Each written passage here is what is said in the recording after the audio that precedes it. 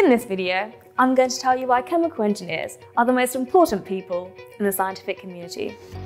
Pillars of our society, helping to shape the present and the future. For example, without chemical engineers, we wouldn't have the Haber-Bosch process that's helped to produce ammonia-based fertilizers, helping to feed the whole world. Actually, it's really chemistry that provides all scientific knowledge for real-world solutions.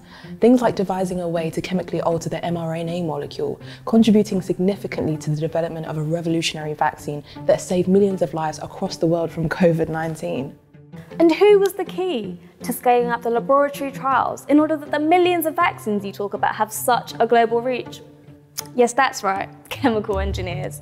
Without chemical engineers creating and optimizing the processes that enable the safe mass production at high efficiency and cost effectiveness, your fancy inventions would simply die in the lab.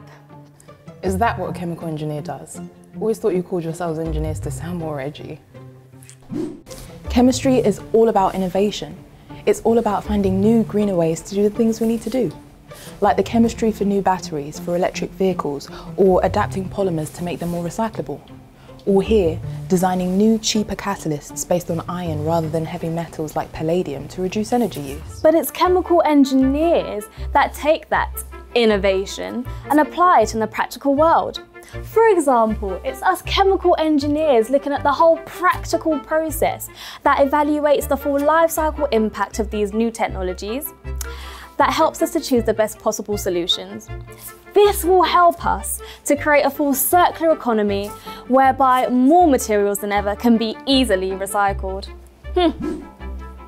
But we chemists measure the fundamental properties of molecules and the energetics of reactions and generate the data that you need to develop your practical processes. Like here in the lab, we can analyse the success of the synthesis of our new catalyst using NMR spectroscopy.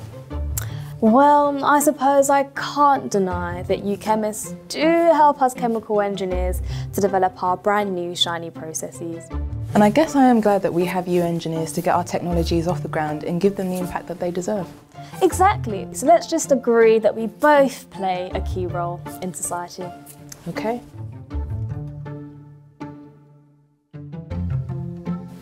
But chemical engineers are edgier.